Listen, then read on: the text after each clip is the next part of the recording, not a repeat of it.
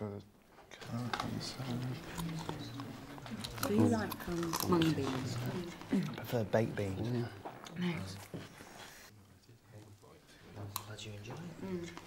I've just been on a diet for about a month where I only eat shiitake mushrooms. Right. Lost about a stone now. Must say, I did have a bite to eat before I came up, but you know. No, go on then. Not that I've ever been fat. No. This is a different order of food, really. I know that you, at the moment, you feel out of sync, but I think by the end of the week, I think you'll feel so in sync that, you know, you just won't believe it. It's okay to feel out of sync, Candy.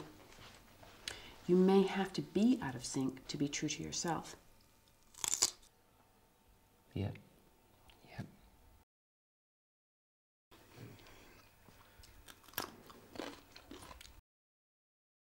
Exactly. Yeah, that's much better than I could put it, done it. So, you can't feel anything from the waist down?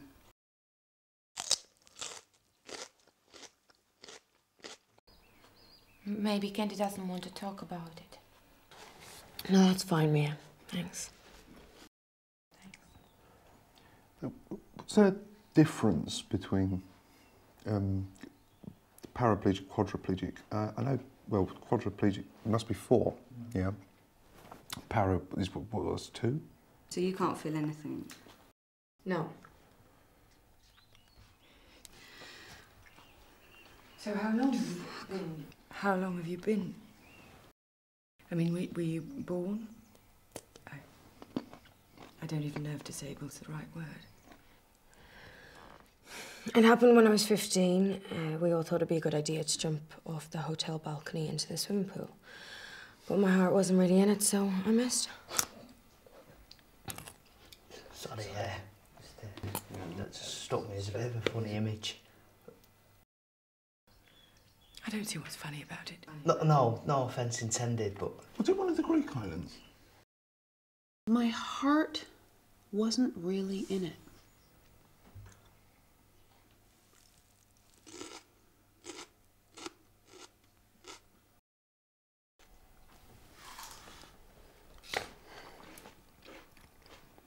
Yeah. Yeah. We can all learn from that, can't we? What? Well, you know, we're all jumping into a pool, metaphorically speaking, and well, if you're not committed, you can end up in a wheelchair. I mean, well, a spiritual wheelchair, not an actual, which I'd rather be in, a physical wheelchair than a spiritual one.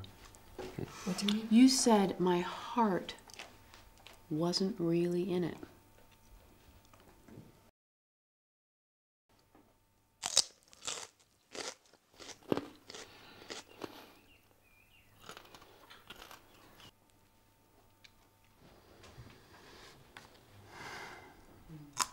You see?